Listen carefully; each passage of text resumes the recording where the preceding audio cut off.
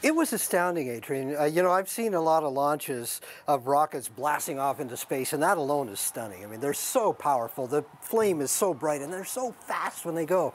But this is the first time I've seen rockets come back. What is it that made that so unusual? Like, how difficult a maneuver was it?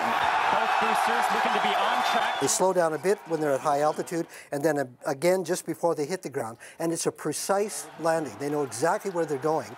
And what's amazing about this is that as they're coming down, they don't kind of hover and then search, you know, like a helicopter. They just come and they stop. It's all done in once. It's so precise. And they can use them again. And that's well, that's the whole the reason. key, right? Absolutely. What Elon Musk and SpaceX and the other private companies are trying to do is to reduce the cost of spaceflight. Because when the space shuttles were flying towards the end of their lifetime, they were costing about $1.5 billion every time they took off. And that's nuts. It's so expensive to go into space. They're doing it for 1/10 of that.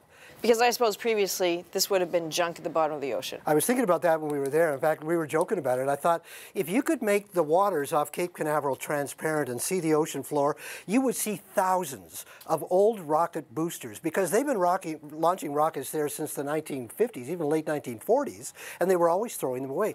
So part of what happened yesterday is that one of the boosters didn't make it back to its spot. Had this been NASA, we would have seen that footage, but we haven't seen a thing. No.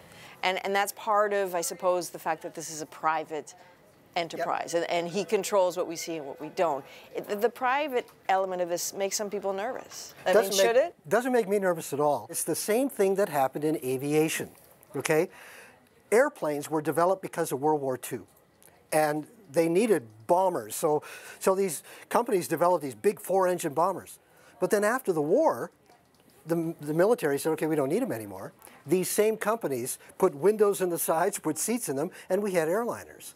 And it turned over into the private company. They made a business of it, and that's why you and I can fly. So how are they going to divide up who does what then? NASA should be taking the big risk that no company can afford to. So they should be going out to the frontier like they did before.